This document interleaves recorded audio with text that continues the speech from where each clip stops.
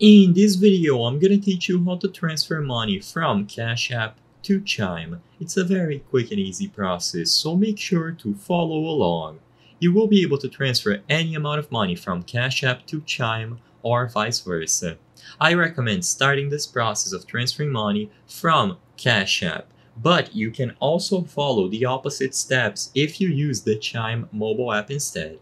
If you want to do this process through Cash App, all that you have to do is link the Chime card or account to Cash App. So, from the home screen of Cash App, tap on the user icon that you can see at the top right corner of the screen. This will take you to your account page, and after you scroll down for a little bit, you will find the linked banks category.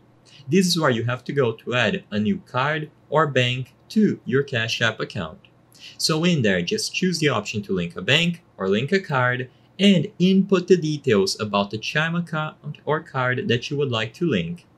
Once the Chime card or the Chime account is properly linked to Cash App, you will be able to add cash into your account or cash out and send the money from Cash App into Chime. So just make sure that the account appears under the linked banks and go back to the home screen.